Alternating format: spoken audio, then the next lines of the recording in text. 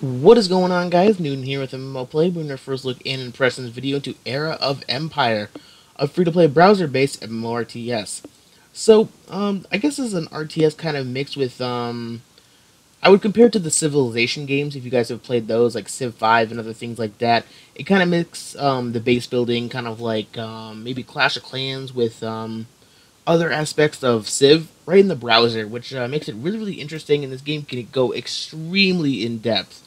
And I'm pretty impressed for a browser-based game, I must say. So, we have logged into the game, we've selected Empire we wanted to build under, so I selected the Chinese Empire. I feel like Chinese would give me some pretty cool options to build some stuff, and right now we just have a basic build going on. We have some huts over here, nothing too special, nothing too fancy, but as you can see, the huts are not too big, they're kind of small, and the game gives you all this space. It's extremely expansive on how much you can really create and expand your empire. It really does kind of fit the name of the game. It's Age of Empire, and you really are gonna feel like you're building an empire the more you expand and keep going on with the game. So over here we have some quests in the game. These quests will give you some objectives to do, and as you complete the objectives, you'll get rewards such as resources and other things like that. So it's good to keep up with them and do them, but you don't have to. I don't feel like they have like a huge necessity or a need to complete them, but there are benefits to doing them. So as you can see here, we have our first quest was to build 4 residential huts or houses, and I did that. So I added 4 more. Started us off with 2. So as you can see now, I have 6. And the more you build, the more your population will go up. So over here we have 12 out of 30. So this is really important as well, because you need to hit certain population points or standards until you can before you can create bigger and more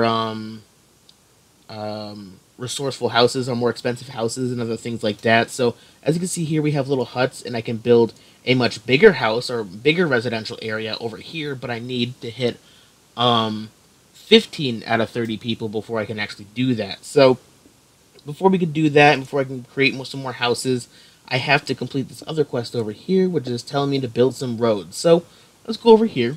As you can see, build the roads, and basically this is going to be we can kind of just start creating the layout of our city and start really giving it some shape and get going and kind of give it our own twist. It kind of doesn't. The game really gives you a freedom to build and create your town how you want.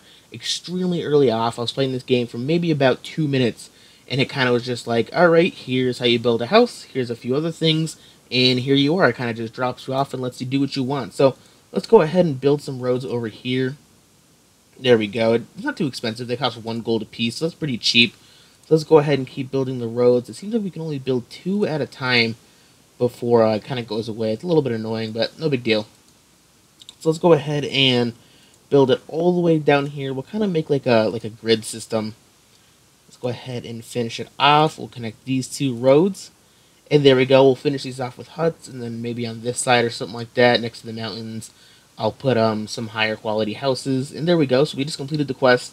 And as you can see, for completing them, you obtain rewards and other stuff like that. So let's go ahead and complete them, gather our rewards, and move on to the next chapter. So moving on to the next chapter doesn't really it provides us with new stuff, but I mean, you don't have to complete all the quests it gives you to move them on. I think I only completed 3 out of the 4, and it moved me on a little bit. So like I said, you don't really have to do these, but there's a good incentive, and it does give you some resources to do them. So let's go ahead and see. Let's go ahead and build some more huts over here, and ooh. So we cannot do that until we hit the next chapter. So I guess you do have to do the quest to make progress, so we can move on to the next chapter. Okay, so my bad, guys. You do have to do the quests, so do follow these. So we're gonna build 20 roads now. Okay. We don't really have a town yet, but I guess we can go ahead and keep building these towns. Okay, so we don't really have a town, but we can build these roads. So let's go ahead and keep doing that, and hopefully we'll be well on our way to keep building the population of our town here. So, ooh. Oh, okay, so I get it. So I guess we don't have to click it just once. We can kind of really expand it and kind of stretch it out like this. So that's pretty cool. It makes the job really, really quick. So I like that. There we go. So there we go. We have 8 out of 20 now. Let's go ahead and do it again. Another one right here. And 20 out of 20. Good. So we completed that quest. Now let's check out the next one. So, research tech, water for purification. Alright, so this is where the game kind of starts looking like Civ. Or like the Civ games, if you guys are familiar with those. We go into tech and we can really like expand and kind of civilize ourselves and look up new technologies, just new skills. As you can see here, we have fishing, livestock, water purification. And you scroll down, and it gets pretty expansive. And you can learn all these different things. So as you can see, there's quite a few here. So I figured out what we have to do. Let's go ahead and check it out. Water purification. All right, so let's go ahead and go back.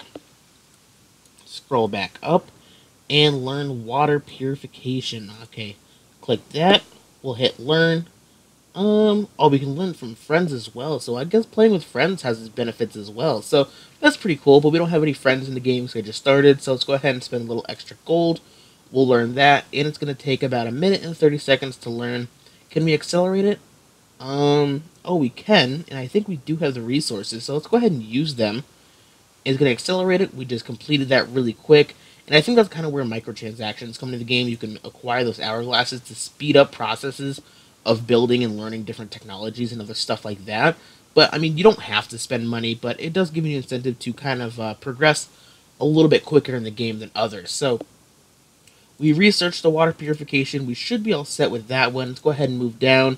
And we got to build a well. So, let's go ahead and click well. We've got a basic well over here. And I think we'll just put it... I think we could just put it, like, right here. I think we'll put it, like, in the center of... Oh, we can't build there. Okay. Oh, we need a water purification tech. Didn't we just get that? Okay, we gotta complete it. There we go. Now we have it. Gotcha. So now we can build our well, I believe. We put it there, and we can. Alright, so we're making some good progress. So, my bad, guys. I told you early on in the video to, you don't really have to focus on the quest, but it seems like you really do. They're gonna make you progress and kind of go in the right direction of your city and stuff like that. And, continue showing you how to build the game. Now, you still have the freedom to build as you want, but it's going to show you to build different things at different times to kind of really benefit your town overall. So, which isn't bad. I mean, it's alright. You get rewards from it anyways, too, and they're really, really simple tasks. But, I mean, other than that, guys, that's pretty much it for this video. If you've enjoyed, don't forget to like, favorite, and subscribe for more. But until next time, guys, I'll talk to you later.